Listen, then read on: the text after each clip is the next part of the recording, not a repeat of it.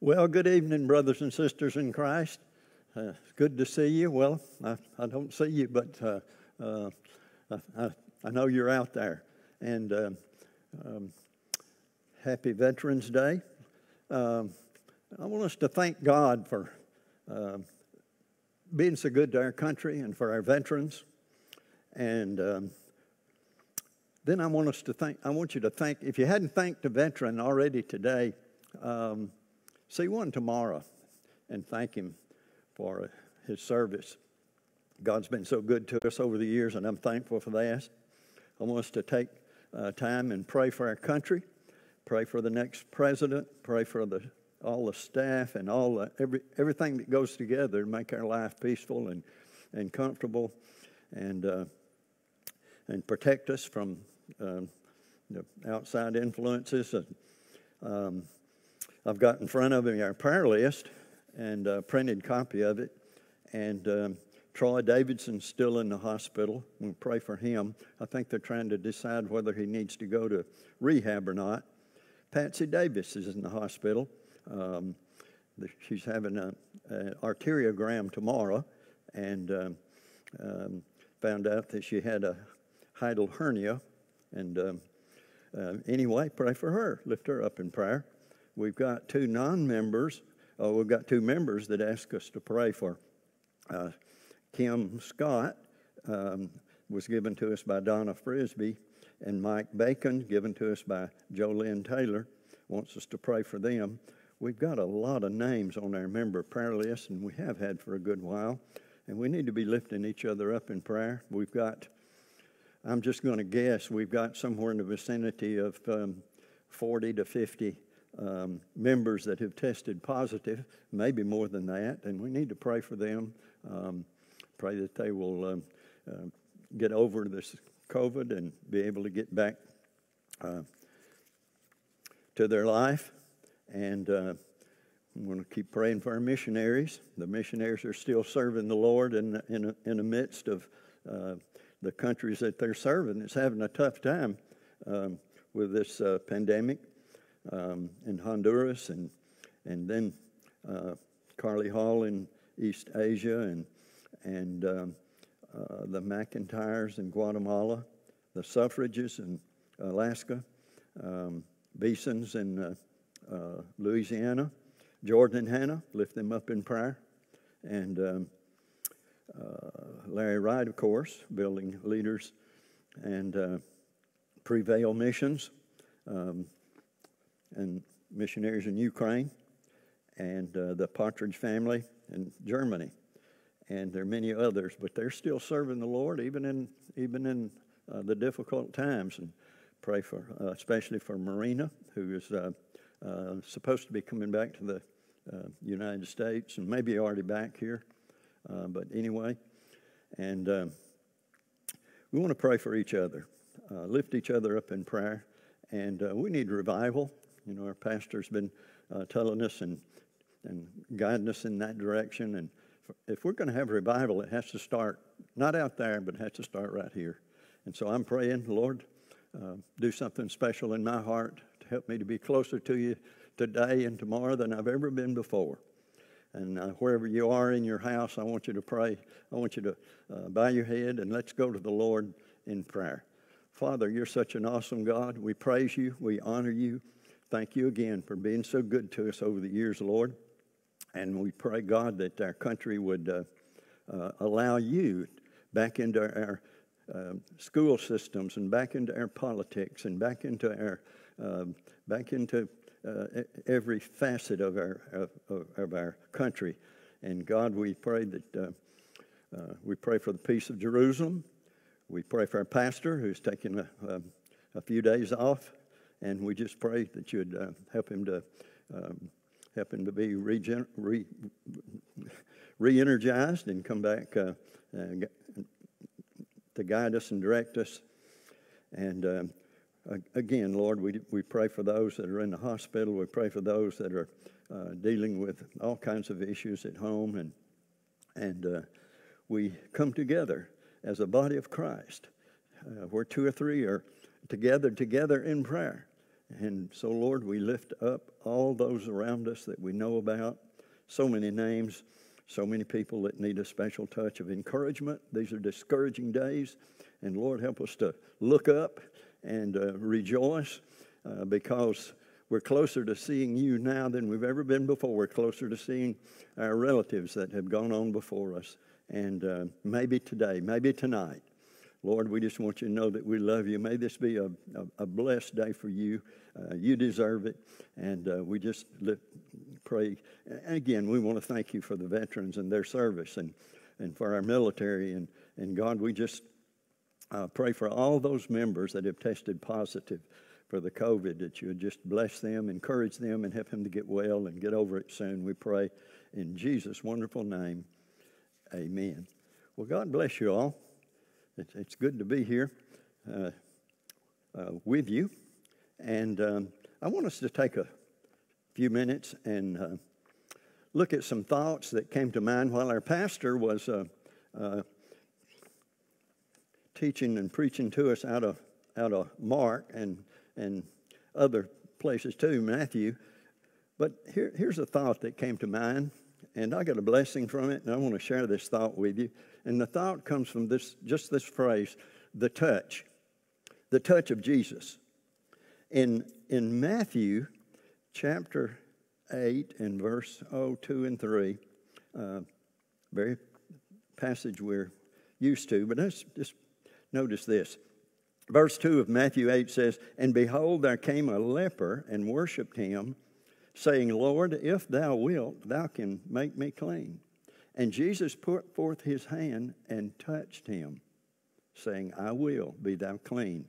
And immediately the leprosy was cleansed." Here's a thought. How do you think that leper felt after he was healed? Well, hold that thought and go to Matthew chapter 8 and verse 14. Listen to this. "And when Jesus was come into Peter's house, he saw his wife's mother laid and sick of a fever, and he touched her hand, and the fever left her, and she arose and ministered unto him." How do you think she felt when Jesus touched her and that fever left? Well, go to the next chapter in Matthew, chapter 9 and verse 20.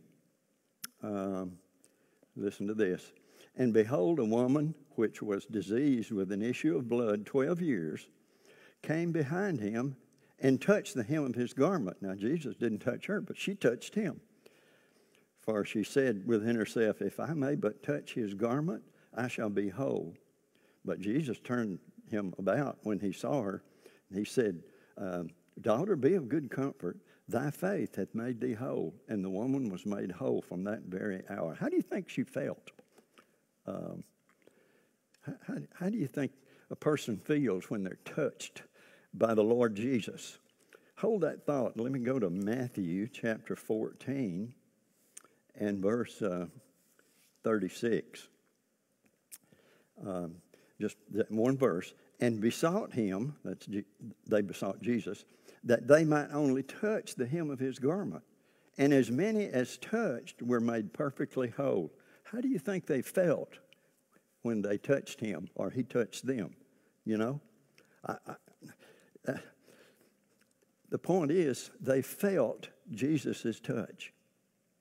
You can feel his touch.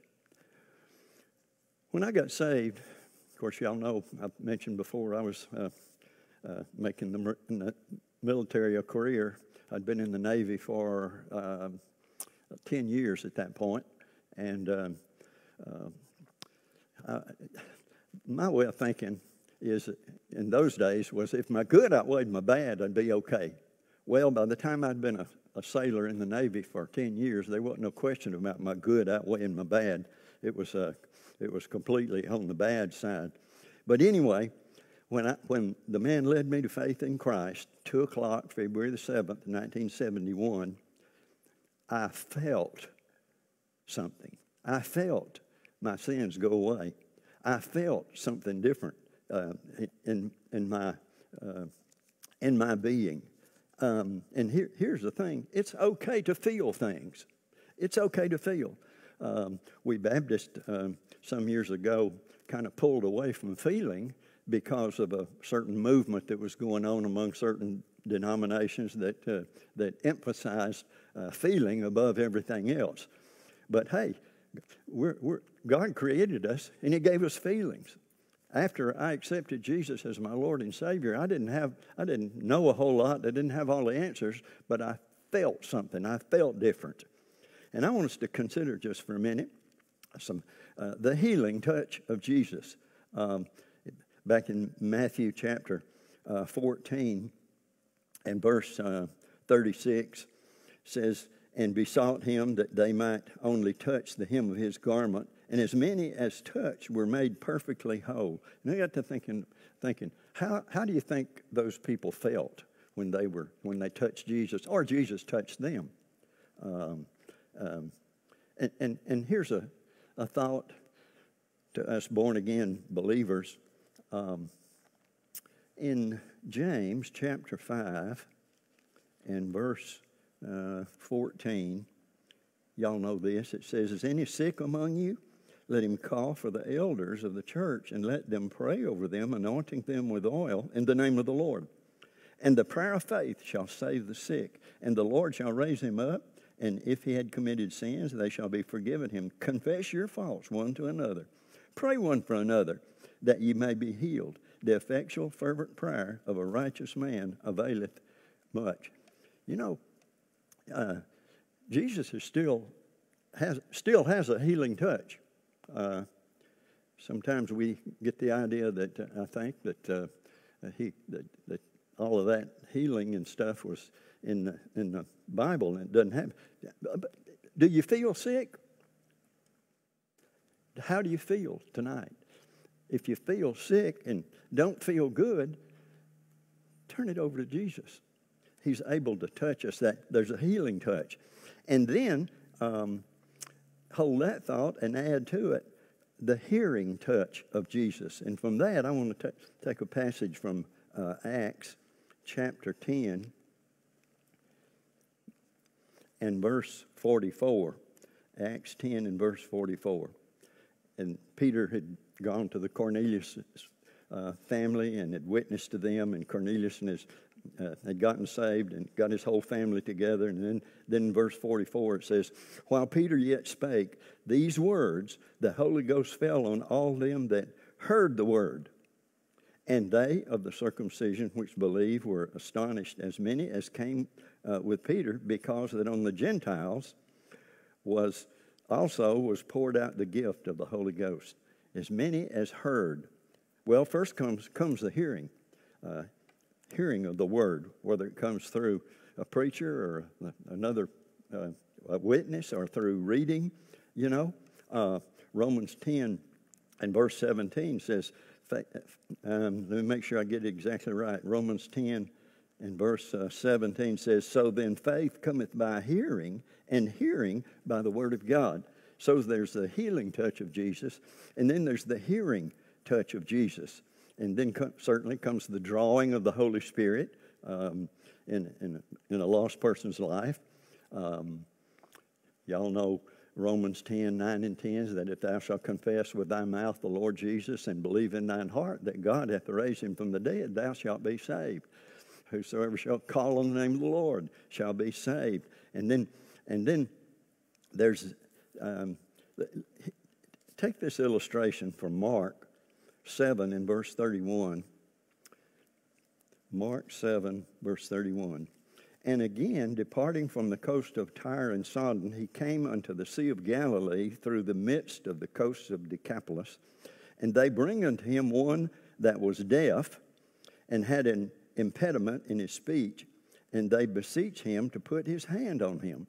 And he took him aside from the multitude and put his fingers into his ears and he spit and touched his tongue and looked up to heaven and sighed and said unto them, Epaphrath, that is, be opened.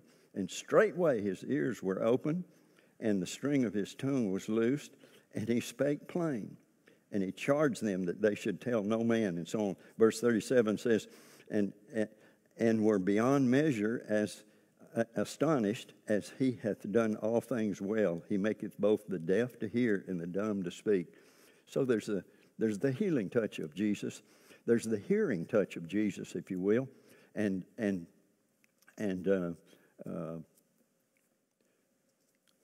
so the question that came to my mind about this deaf and dumb man that was healed, how do you think he felt?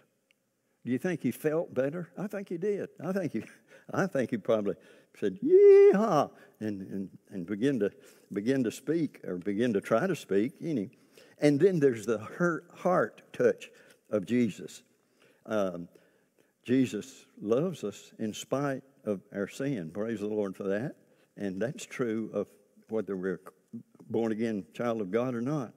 Listen to 2 Peter chapter 3 and verse 9 says, "The Lord is not slack concerning his promise, as some men count slackness, but is long-suffering to us. We're not willing that any should perish, but that all should come to repentance." Did you know that God wants everybody to be saved? Everybody.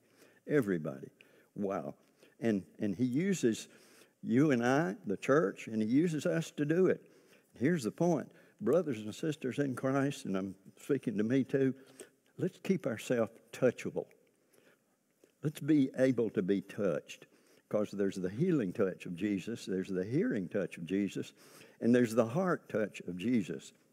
If you've never been born again, and I'm probably speaking to all born-again believers, but Jesus said, you must be born again. You must be born again. And by the way, I'm going to say it because I've never heard it I don't think I've ever heard it from a pulpit before. You will feel it. You will feel it. There'll be something that you will feel. But if you didn't feel anything, trust Jesus' word. That if thou shalt confess with thy mouth the Lord Jesus and believe in thine heart that God hath raised him from the dead, thou shalt be saved. So it's not so much about feeling, it's about faith. I want to give you a little illustration that has meant a lot to me over the years. Picture in your mind, if you will, an old-fashioned train, coal train with a big chimney on it, a big smokestack, and the next little car on the train is called a coal car, and that's where they carried the coal when they would shovel it into the engine to make the steam. Then picture in your mind, after the coal car is the caboose. That's a short little train. Well, the engine in that train represents the gospel, represents Jesus' death, burial, and resurrection. That coal car hooked to the train represents our faith in Jesus and what he did on the cross. Then the caboose represents how we feel. Well, what happens if you take that little illustration, that train, and turn it around and put the caboose at the front? There's no power in the feeling. There's no power in the caboose. It's got to be the other way around. But when you put your faith in the Lord Jesus Christ, there's the caboose that comes right along. There's the feeling, you know. The feeling will come along. It'll come along after. Think about it. All sins forgiven forever. And any sins that come along, if we confess our sins, he's faithful and just to forgive us our sins and to cleanse us from all unrighteousness. When you know, without a shadow of a doubt, that you're going to heaven, and you've got a place reserved there for you, no matter what. When you realize Jesus will never leave you nor forsake you, you feel something. You feel it. You feel it. Now, I'm not one to. I don't show emotions real very much. But when I think about what's waiting for me, when I think about what's waiting for the born-again believer, it makes me, yee-haw! That's what it makes me want to do. It makes me want to jump up and down and shout.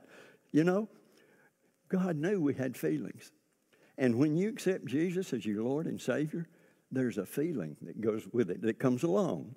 And when you realize what you have in the Lord Jesus, when you realize that you have a place in his kingdom, when you realize that the best is yet to come, no matter who's the president, no matter what happens, that to me, I heard a preacher say at one time, if that don't ring your bell, you better check and see if your battery's broken. But anyway, there's a feeling. There's the healing touch of Jesus. They felt it. And then there's the hearing touch of Jesus. You have to, you know, faith comes by hearing, and hearing by the Word of God. And then there's the heart touch of Jesus. When Jesus touches your heart, you know it. You will feel it. And it will. And then, of course, we get into the Word, and we learn all the things that, and the doctrines and the, you know, and things that go with being saved and so on like that. But I just want to back up to that simple thing, a feeling, a feeling. How do you feel? I know sometimes we physically feel bad. Sometimes we're physically sick. But down in here where we live, if you know Jesus is your Lord and Savior, there's a feeling that goes with it. It comes right along with it. And so, just let Jesus touch your heart. Just let yourself, let go and just let God, you know. And so I want us to pray together. I want us to pray that we would enjoy being a Christian. I want us to pray that we would have victory over all the things that's going on around us. And I know we will. And that's enough to make us feel pretty good. But anyway, pray with me. Father, thank you for making us emotional creatures, Lord, and to make us have feelings like you had feelings, Lord, when you looked down on Jerusalem and was just overwhelmed with emotion. And when you thought about your world that you created, that so many have turned away, and so many have not really been born again. But Lord, I just pray that you would help us to enjoy being a Christian. Help us to let our light shine that others can see Christ in us, and help us to introduce people to the living Savior, and introduce people to you along the way, according to what we say and according to what we do. Again, bless our pastors. He's away this week. Give him a good week and a refreshing week.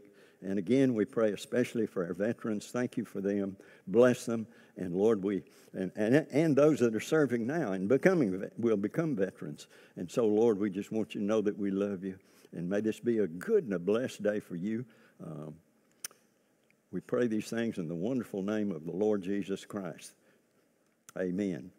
Well, God bless you all. Y'all have a good week. And won't be long till hopefully we'll be getting back together and getting back to whatever kind of normal the Lord wants us to have.